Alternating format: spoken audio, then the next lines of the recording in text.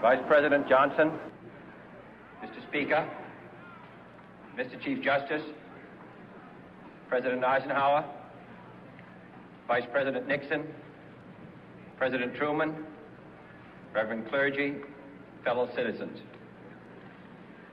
We observe today not a victory of party, but a celebration of freedom, symbolizing an end as well as a beginning, signifying renewal as well as change.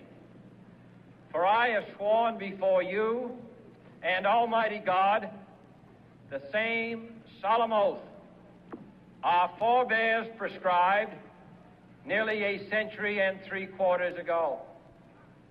The world is very different now, for man holds in his mortal hands the power to abolish all forms of human poverty and all forms of human life. And yet the same revolutionary beliefs for which our forebears fought are still at issue around the globe. The belief that the rights of man come not from the generosity of the state, but from the hand of God. We dare not forget today that we are the heirs of that first revolution.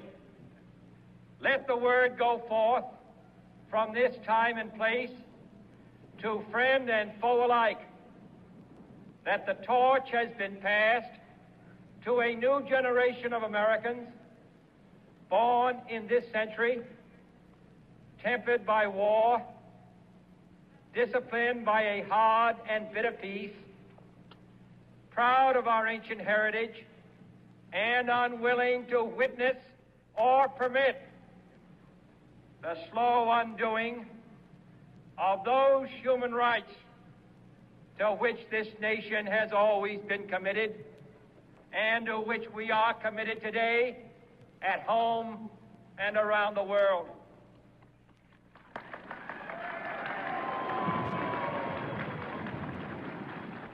Let every nation know, whether it wishes us well or ill, that we shall pay any price, bear any burden, meet any hardship, support any friend, oppose any foe to assure the survival and the success of liberty.